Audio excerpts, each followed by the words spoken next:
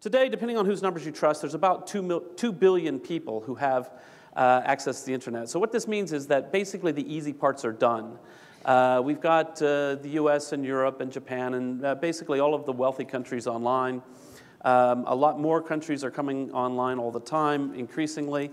And so when I think about my work, when I put this into the context of my work, you know, the vision statement for Wikipedia is to imagine a world in which every single person on the planet is given free access to the sum of all human knowledge.